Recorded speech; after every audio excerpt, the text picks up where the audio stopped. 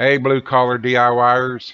Today I'm going to be showing you how to remove a plank of Allure flooring and replace it with a new plank. Now, on this job here, I'm not replacing just one plank. I'm replacing a 4x8 section. So anyway, what you want to do is start with a heat gun and start at a butt joint. Preferably, now if you're replacing a damaged section, you're obviously going to start at the butt joint of the damaged section. This is a little Wagner $25 heat gun. It goes from 750 to 1100 degrees. It was more than enough. Now, some people say you can do this with a hair dryer. I can imagine it taking a very long time with a hair dryer, but hey, if you want to give it a shot with a hair dryer, this little Wagner is 25 bucks. Well worth it. Look how that thing gets very hot very quick. You're also going to need a painter's tool or 7-in-1, 5-in-1 tool. I like to start it up with a really tiny screwdriver, get it up under there, and so I can start getting my tool under there. The heat is going to release the glue, cause the glue to release. And now you want to be careful. Like I say, this is 1100 degrees, so you don't want to get your lure too hot. Like I said, stay till the end. You'll see what happens if you get it too hot. But if you take your time and keep your heat gun moving around, this will come up. And don't force it, and don't get too hot, then try to force it, because those grip strips are very, very sensitive. You will break them if you get too rough with this stuff, and then you got to replace more flooring.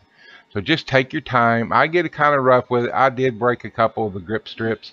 Now, like I said, I'm not replacing just 1 or 2 strips here. I'm replacing about a 4x8 sheet here of subfloor, because they let the kitchen sink leak. It ran down to the joist, ran down the joist, and the subfloor over months just wicked that up and just rotted. And it's just very irritating. They didn't notify us, didn't notify the landlord until her floor started getting really soft and she started complaining. But you're going to use that heat gun along the edges, and you can see me there. I just take my time. I'm heating up a big area and just keep my heat gun moving. But here I'm going at the other side of the butt joint, just trying to get it up. And there again, just keep your heat gun going. This is on high. This is 1100 degrees. I do get a little impatient sometimes, so so I've got to remind myself, and when you get it just right, you see that paint tool just slice right through that, and that's what we want. But anyway, I've removed a section of flooring, so I'm just going around the perimeter trying to remove a big enough section I can take all the flooring out instead of piece by piece. And so that's why I'm doing this right here. I'm just starting around the edge, going to take that center section out, then replace the subfloor. That'll probably be another video down the road. And I'm getting those seams, those glue joints, warm, and just running my knife under them. And now you see how some of these edges are rippling, or you can see right there. I'll show you also toward the end a little segment of how when you go back with a new piece, these pieces that are got the little ripples in them, some of them won't lay flat, and I'm going to show you how I got them to lay flat. So this floor, actually, once I got the old rotted floor out and put these pieces back in, this looked really good. Unless you knew where to look, even if then you couldn't tell where I pulled those strips out, and it'd be same way when you do your floor. If you'll just be patient and just heat up, keep your heat gun moving. and just slowly heating. Yeah, don't lay the hot gun on the floor like I did. Luckily, it didn't damage the floor. This area here anyway will be under the stove and the freezer. But still, you don't want. And once you get them, they'll come out just like this. Put it to the side. Then I started on the other piece. Um, like I said, I'm taking out a perimeter area there about 5 by 10 really. I want a little bit bigger. I had to replace a 4 by 8 section of subfloor. So I wanted obviously a little bit bigger than the area that I'm replacing on the subfloor. And, you know, if you have to, use your hand to just make sure that that doesn't get too hot. Because you do not want it to get too hot. Now, I will say that this Allure flooring is very durable and very tough, and you'll see that later on in that little clip. So it does take a lot to actually run the floor. And, yeah, it can get hot. So use the paint tool. And like I said, I'm getting a little too aggressive here, and I'm causing a lot of those ripples. But like I said, that little trick towards the end I'm going to show you will take care of these. Now, you really need a roller, would be ideal, or a rubber mallet when you're going to go back with your new Allure planking. But since I cleaned the pickup out the previous week and took those things out of my pickup and didn't put them back in for this job, I had to use just a regular old claw hammer, and it will work as long as you don't get too aggressive. And you see how all that glue is just releasing so easy right there. And that's how you get Allure planking out. Going back in, it's really easy. Just slide it up under there. The hard part is sliding under. Excuse me. But you want to get everything just right. Make sure your joints are nice and tight, glued down. Run your hand over it. Make sure one section is not sticking up above the other. If so, take your little rubber mallet to it and mash it down. And that's really, I mean, that is simple as it is when it comes to replacing Allure flooring. It is very simple if you've got the right tools. Now, here's how to get that flooring if it doesn't go back lay flat. You're just going to heat it up, just the part that's rippled. You're going to get it nice and warm again. And like I said, I don't have my roller or my rubber mallet with me, so I'm just going to use a hammer. Just be easy with it and just peck them right back down.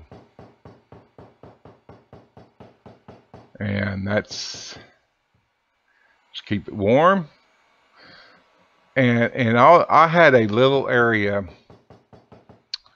I forget what happened. I don't know what happened actually, but it was just about a little pimple raised up in another area and of this Allure flooring. And I'm thinking, what happened there?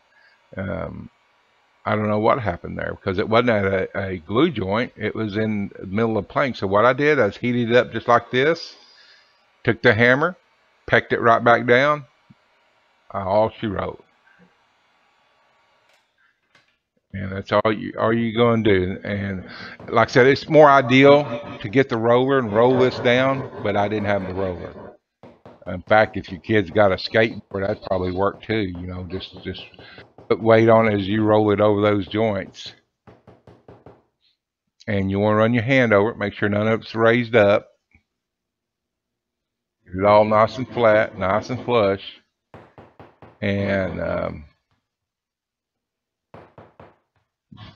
that's all there is to it.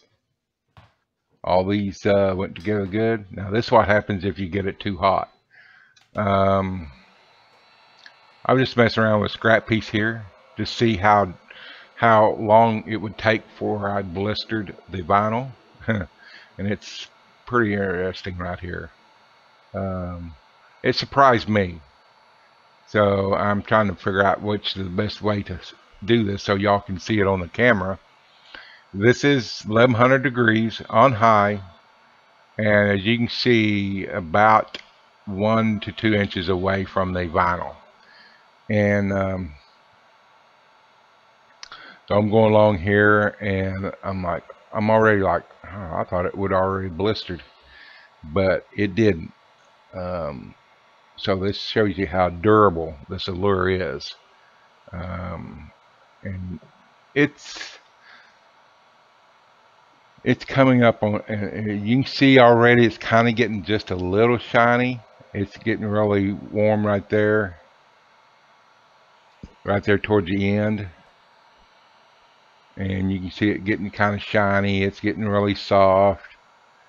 And right along here, there we go. There's our little over 1 minute, and we start blistering. So by a minute 15 seconds for 1100 degrees and blister that. That's very impressive if you ask me. And I really thought I would have already caught it on fire, but I didn't catch it on fire. But I sure did scorch it. So there you go. This stuff is very durable. I like it. Now these people put a hole in it by dropping something. I don't know what they dropped on it, but obviously whatever it was triangle shaped, and it went through the flooring. But luckily that was right where I had to replace it anyway. So hey, I thank y'all for watching. Like and subscribe. Don't forget to sign up for the podcast and all that. And so that's Donald, bluecollardiy.com. We're going to get out of here, do another video later on, and we'll see you later down the road. Thank you for watching.